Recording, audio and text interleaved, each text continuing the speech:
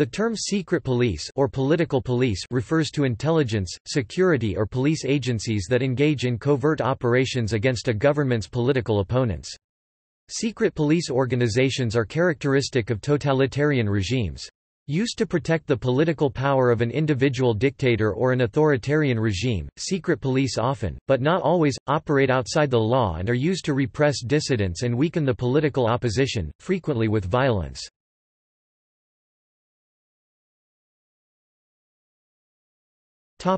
History.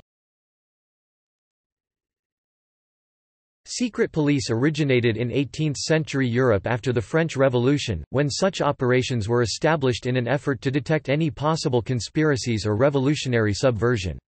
The peak of secret police operations in most of Europe was 1815 to 1860. When restrictions on voting, assembly, association, unions and the press were so severe in most European countries that opposition groups were forced into conspiratorial activities.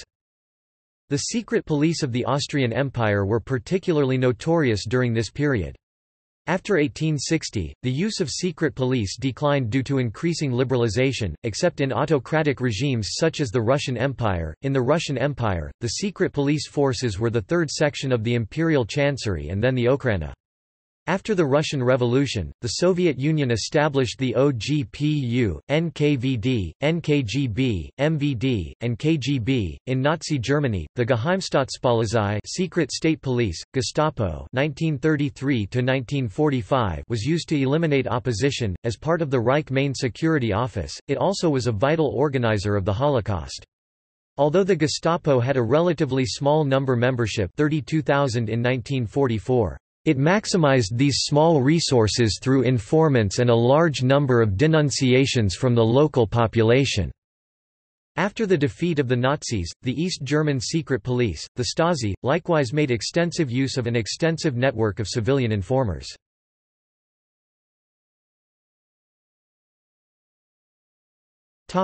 Functions and methods.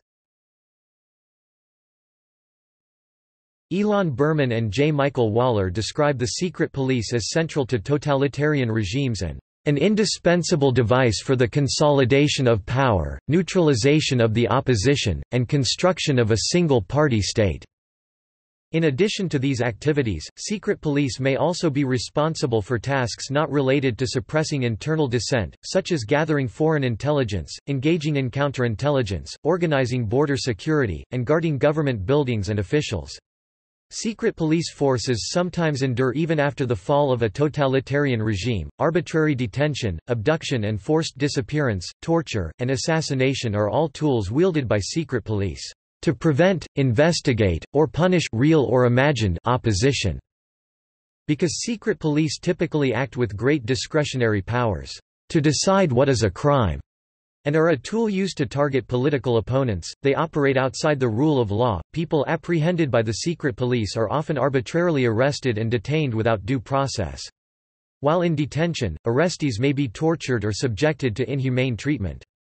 Suspects may not receive a public trial, and instead may be convicted in a kangaroo court-style show trial, or by a secret tribunal. Secret police known to have used these approaches in history include the Secret Police of East Germany, the Ministry for State Security or Stasi, and Portuguese PIDE.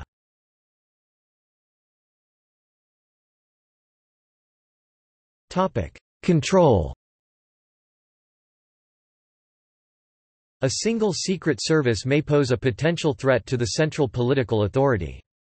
Political scientist Sheena Chestnut-Greitens writes that when it comes to their security forces, autocrats face a fundamental coercing dilemma between empowerment and control. Autocrats must empower their security forces with enough coercing capacity to enforce internal order and conduct external defense. Equal important to their survival, however, they must control that capacity, to ensure it is not turned against them. Authoritarian regimes therefore attempt to engage in coup-proofing, designing institutions to minimize risks of a coup.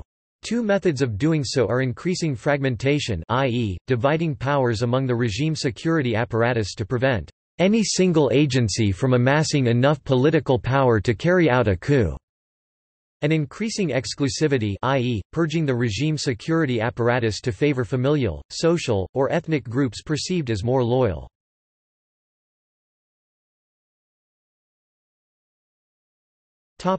Secret police agencies.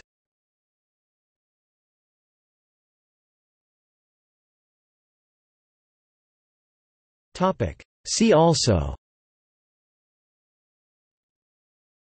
Czechism, COINTELPRO, Counterintelligence State, Death Squad, Extrajudicial punishment, High policing, Mass surveillance, List of secret police organizations, National Security Letter, Extraordinary rendition.